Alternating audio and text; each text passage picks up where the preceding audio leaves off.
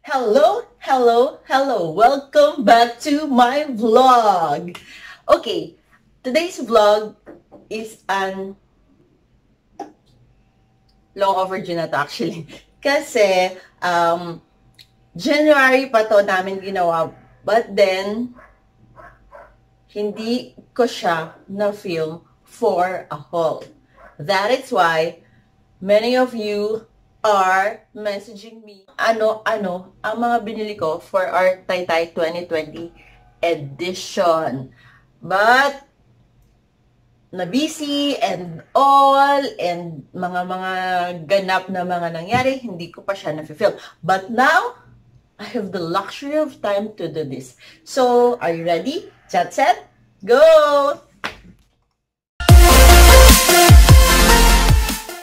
Okay. Are you ready?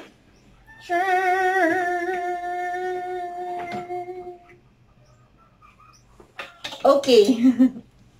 Few lang naman siya. Napakaano ko naman kung sasabihin ko napakadami ng aking mga binili. Ito muna ang aking mga... May pa-props kasi ako dito eh. Binibenta. Well, this time, sa tingin ko, mas naging careful ako sa pagpili sa mga TAYTAY goods ko. Kasi the first time that I went there, talagang boom! Marami akong binili. Lahat ng nakita ko, as much as possible, kuha lang ng kuha. But nung this 2020, medyo mas proud ako sa mga choices ko. And these are only few, pero magagamit ko siya talaga. And sulit buys. First things first, eto na ang suot ko. The sleepwear. This is actually a set. Wait. I will... Oh, you cannot see me. This is a shorts. Woo. Yan. With prints na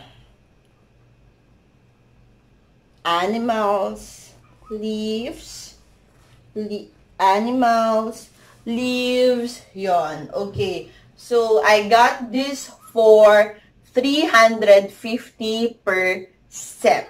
Set of top and shorts. And this is so comfortable. I am a sleepwear kind of girl. As much as possible, kahit sa araw, ang pambahay ko na sleepwear, okay lang. And I have a thing for pair talaga. Medyo, mas masarap yung tulog ko kapag yung set ko ng PJs in pairs. So, this is my first pair. Okay, next. I have here this blue dress na may konting paraffles and wrap around siya. So, you can see, itatay mo siya here. Yup. Medyo manipis yung pagkatela niya. I don't know if you can see it, but parang may mga shadow. So, kung susuotin ko to, probably meron dapat inner na something na makapal. And siguro some cycling shorts. And above the knee ko siya eh. This is good for parang mga lazy days mo na hindi mo na kailangang isipin kung ano yung gusto mong isuot. Pag wala ka na maisip, eto na siya agad. It is dainty, it is basic but yet stylish. So, I got this for 180 pesos only. Yup. And this is a good buy. Hindi ko pa siya nasuot. I will probably make suot this, kailan ba? Sa, I don't know, pag may errands. Okay, that's first. Dito na lang siya. Next one is this parang formal jumpsuit. Wait. Oh my God, nakalimutan ko na kung paano siya isusuot. Yes. So, this is neoprene, yung tela niya. And then, this, wait, mahirap pala, no? Yan, ang kanyang bottoms.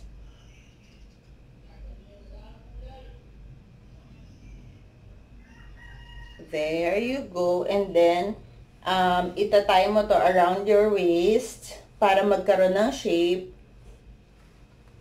And, oh, meron siyang pocket. That's good.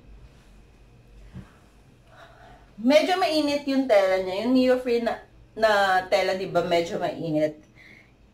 But, I think, okay to sa medyo formal occasions or mga smart casual na mga looks. So, yeah, this one cost magkano ba to? 250 pesos only. So, goodbye din to para sa akin. Sinukat ko ba to? I think sinukat ko to, pero meron akong clothes pa underneath nun kasi TAYTAY, wala naman sila talagang fitting room eh. Pero, I think, it'll be good for mga formal dinner or mga ninang-ninang sa mga binyag. Di ba pwedeng mga ganon? Okay. Next is, ang kulit na meron lang pa-hanger dito, no? Hindi ko na ipapakita sa inyo kasi medyo, makeshift hanger, pasabit ko lang siya. Okay, this one, it's obviously not for girls. Pang lalaki to. These are, I have two pala. Wait, I will get it. Charan! These are for men, but uso din now yung mga prince na polo, tapos na mga oversized, ganyan. So, trinay ko, I bought two oversized polo na you can wear, saan ba? With shorts or with pants. Pwede rin tong gawing, pag naka-swimsuit ka, pwede mo rin tong isuot actually. Ang tela niya is maganda, quite manipis, pero hindi naman nagsisi-through, kaya okay lang. So, 250 each to. So, for 2, 500 siya. Maganda yung lapat niya sa akin. Nasuot ko na to pareho. Maganda yung lapat niya. And, okay naman talaga. Okay lang for 250. Hello. Diba? Okay, next one.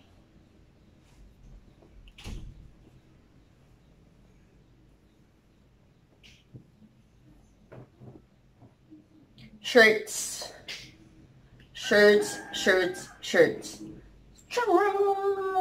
I have a thing for stripes.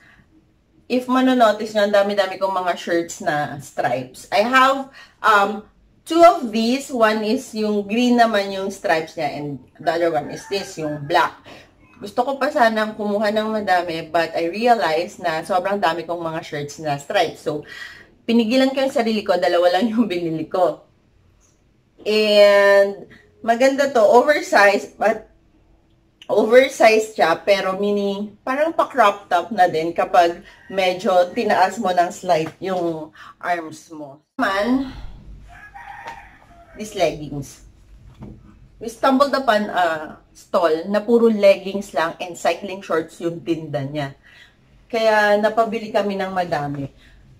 Yung ibang family members, ang dami nilang binili kasi as the conservative type of women, nagsacycling pa din underneath any clothes, diba? Especially kapag manipis lang na. Shout out sa lahat ng nagsacycling shorts.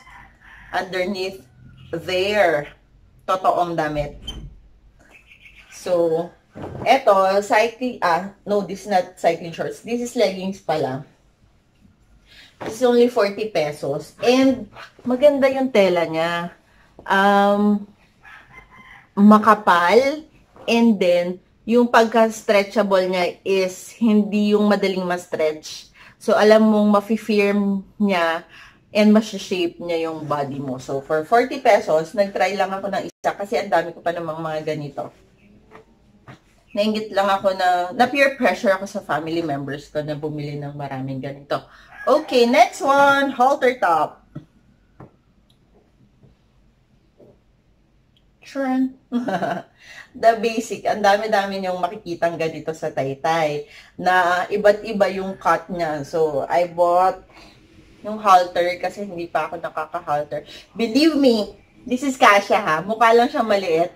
But this fits me perfectly. I bought 3 yata. So, I have one in brown, I have one in maroon with white dots, and I have one in black. O, diba? Kasi pa summer na, medyo mga ginit-ginita na tayo and all. So, 40 pesos each. So, I got plenty na din. And, what else? Oh, here. I got this, cute top. Nakita lang ako sa kanya kasi, baliktad pa siya. Because of the design. Yung gold detail niya, if you can see it, shining, shimmering.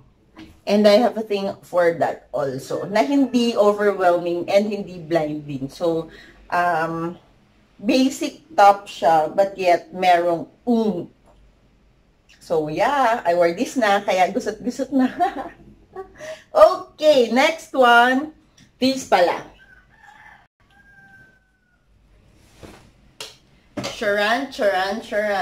Ito talaga yung sinabi ko na nung nagpaplano ako while going there, nasabi ko, I need to buy maong skirts. Yun, kasi I think na lacking ako sa ganong clothing. So, buti na lang, nakakita kami. And, so I bought na. This is in white. And, hindi even yung pagkakat niya, which I like, kasi magkakaroon siya ng style on its own na. This cost $2.50. I have one also in black, but I don't know where it is. Wait, I'll get it. Charan! Here. Here's the black one. Medyo mas yung black medyo a slight longer, parang mga 1 inch, pero meron siyang pabutas effect. Pa-rip effect. So, dapat yung cycling shorts mo dito, mas maikli dun sa mismong butas-butas. So, for $2.50 each, nung nabili ko to, goods na ako. Okay na ako. Nabili ko na yung talagang purpose ko sa Taytay. Because you are in Taytay, hindi ka mauubusan ng mga mapipili. So, hindi pa tapos yung aking hunting. Got this one. It is a dress. In black. And with spaghetti strap lang. Simple dress lang na merong pa-shape dito sa gitna, sa waist area. And medyo mahaba siya. So, gusot. I'm so sorry it is gusot. Wasn't able to iron this. And yeah. Tara! Maganda siya, basic clothing, but pag pag dinagdagan mo siya ng mga accessories, goods na kayo. So, this one naman cost 180 pesos lang din. Trinay ko lang muna. And, shorts pala. Nahulog na siya. Shorts. Ito yung unang-una kong binili yata. Together with yung shirts na stripe. So, shorts. This one is in rust. With pockets. Para siyang shorts na high-waisted. And then, Okay, nilabhan kasi siya. So, the problem lang dito, yung garter niya, parang tumatabingi na. But, can easily put it back naman. So, syempre, pagkabili nyo, dapat lalabhan nyo muna bago nyo isuot, diba? So, yan. Okay na ulit siya. For 120, ang ganda ng color niya, oh. Maganda to for summer. Okay. Last, I think na ito. Wait.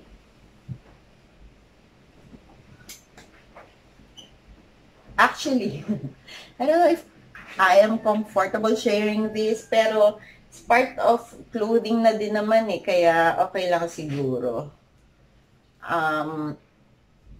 I bought some bralettes. Na, di ba uso yun eh, mga hubadera style, and all, or underneath, naman, medyo, pakita ng konti, halimbawa pag naka-blazer, yun yung suot mo underneath, so mga ganyan. So, magaganda naman yung designs niya, and yung mga cut. So, I have bralettes like this. May foam na siya. So, no need to wear pa foam. This one in rust color. And, ang cute niya actually. Nasuot ko na siya. And this one naman is, lace siya na blue. With foam na din siya. And adjustable yung strap. Maganda.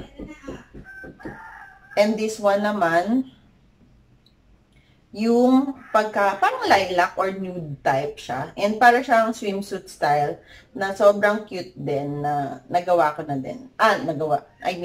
Na nasuot ko na din. So, yeah. Yeah, that is about it. Hindi naman ako tataytay kasi medyo nakadami na ng taytay. And to be honest, hindi ko pa siya nasusuot lahat. So, ubusin ko muna, isusuot ko muna siya lahat, and then, pwede na ulit mag-taytay. Maybe next time, samahan niyo naman ako para enjoy tayo and magpa-challenge tayo sa susunod. So yeah, that is about it for this vlog. Hope you enjoyed watching this, and please do subscribe, like this video, and give it a thumbs up. Thank you. Bye!